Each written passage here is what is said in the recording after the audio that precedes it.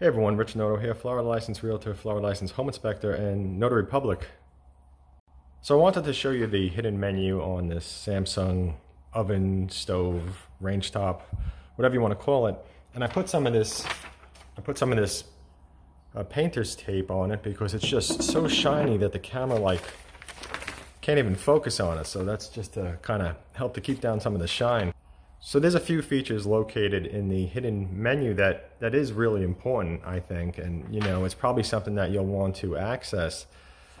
Now the first feature, and I have the list in front of me, is the temperature adjustment. And with the temperature adjustment, let's just say if you feel like your oven is cooking too hot, it's burning things, you'll see something that says, cook it at 425 degrees for 10 minutes, and you take it out and it's burnt. You could take the temperature and lower it internally so that when you do set the temperature to say 425, it might actually really be cooking at 415, or maybe because the calibration is off a little bit, you're actually setting it to the real temperature. So if you do have like an oven thermometer that you could use, it would help. So the oven, of course, is calibrated by Samsung. So the first hidden setting is going to be the temperature adjustment, like I just mentioned. So the next one is going to be the temperature unit, which is going to be either Fahrenheit or Celsius that you could set it to. Number 3 on the list is going to be a 12-hour energy saving, which if your oven is turned on, it'll automatically turn off after 12 hours. And I think that's really something that probably everybody would want to turn on, unless you're cooking 24 hours around the clock. I don't think anybody's going to cook anything for 12 hours straight, but I don't know. But I think that it is really great because if you do accidentally leave on your oven, or you turn it on and you happen to go out, you go on vacation or something or whatever, it'll turn itself off. Although if you're on vacation, you probably should turn off your oven at the circuit breaker panel. That's a good idea, along with shutting off things like your water and stuff like that. It's just, you don't want to leave that kind of stuff on. So number 4 is going to be to turn the sound on or off. If you want to turn off the beeping sound, you can. Number 5, and this is probably what really made me make this video, and the reason why I was kind of hunting around was because it was kind of making me kind of a little bit crazy, like when you're trying to find that setting, that option, and you just can't. So I wanted to turn off the Wi-Fi on the stove, because you can control your oven from your phone with the app. And I personally don't want any type of a stove connected to the internet. I wouldn't want somebody else potentially being able to turn on my oven, whether it's a hacker or whoever. Maybe I don't know if a neighbor could access your oven or turn it on or off. I just don't know. The other reason why I wanted the Wi-Fi off is because I am cutting back on the Wi-Fi radiation in my house. I did purchase some radiation meters, and I've been going around and I've just been cutting back on things that I don't need. So I wanted to turn it off because I don't need to get blasted while I'm cooking by a stove. It's kind of silly. And the last thing, which isn't really, I guess it's not really an option, but it's to put it into the demo mode. So if this was going to be at a store and it was going to be turned on, that's the demo mode. So let's get started on this. Okay, so again, I did my best to kind of cut back on all the shine, but you could still see some of it. So that's why the tape is there, just to keep the shine away. So let's get started. The first thing is going to be the temperature adjustment. So you come over here to where it says 3 seconds. You see that right there? Get my finger out of the way so it can focus. So 3 seconds. And you hold that down. And when it does that, now you press 1. Okay. Now you come back over here. You press that to go minus.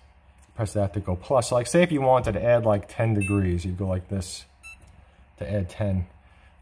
Or if you wanted to minus, so let's just say your oven, let's just say you're cooking at 425, but you're burning things, and you want that 425 to really be 415. So subtracting 10 from it, and then going over to start, saves it. Okay, so now my oven, when I set it to 425, it's going to be more like 415. 415 degrees Fahrenheit. Okay, so let me come back over here and just put that back to where it was. Now I don't really ever use my oven because it's I don't really need it. So go back here, go to 1. So you see now it's at -10. So let's go press the this thing again. The little there's a little gear icon on it too. Yeah, so press that again, and now go to 0, and now it should be back to the manufacturer's setting. Okay, so let me do that again just to check it. So hold this down, go to 1. I see it's at 0, so we're good. So you could also go to cancel, off clear, should I say, just to go back. All right, now the next one, which is number 2 on the list, we're going to hold this down again. And go to number 2. So you see Fahrenheit, F for Fahrenheit, and if you go to 2, Celsius. You go to 1, you got Fahrenheit. Go to 2, you got Celsius. So I want to go to Fahrenheit. You know, what's nice about this is that, you know, I know that some people from other countries that are here in Florida, you know, Celsius is what they use. They don't use Fahrenheit, so at least they could just, you know, flip it over easily. Okay, so then you go to start to save it, and it takes a few seconds, and now it's saved. So I'm just going to do that again, just to make sure I'm still at Fahrenheit. All right, so go to 2. Yep, still at Fahrenheit, so cancel. Okay, so number 3 is the 12-hour energy saver setting. So let's, oh.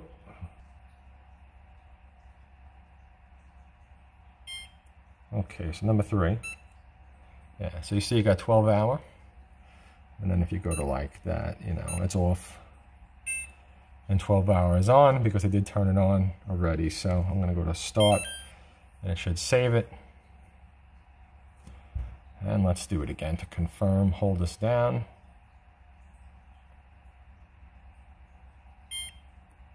And go to, what was it? That was number 3. Yeah, so we're on 12 hours, so we're good. So I'll just cancel that.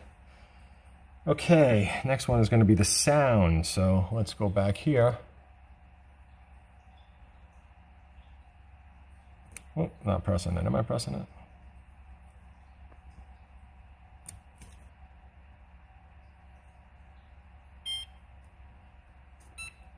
Okay, so on or off. So on, off. So if we turn it off,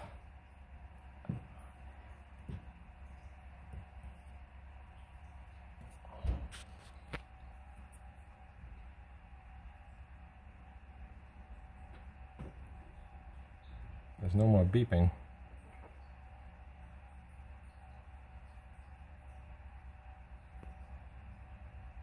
Okay, so now the beeping is gone. We got to go back here. And go, yeah, there we go, on. It seems like it's a little bit buggy.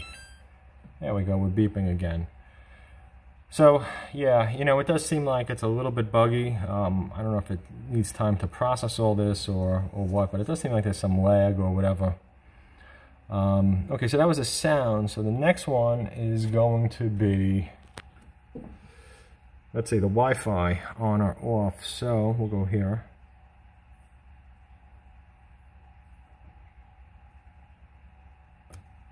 Let me switch hands.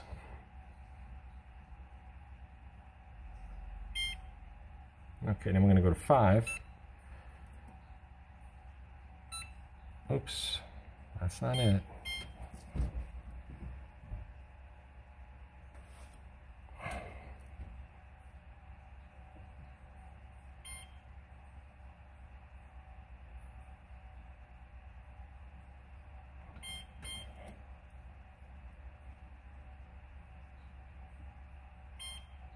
Okay, now we're going to go to number 5, and Wi-Fi is off, so we can see that's on, and that's off, on, off. So I'll turn it on just so you can see it,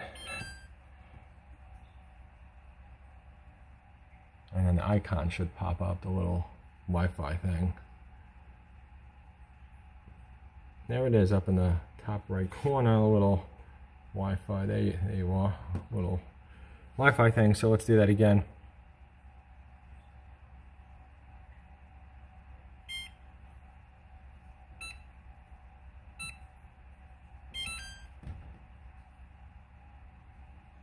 And now it's off. So that's it. That's the Samsung range top, stove top, and a lot of home builders do happen to use this. It's called Smart Things, if I didn't mention it. And I hope that you found that very helpful, and have yourselves a great day.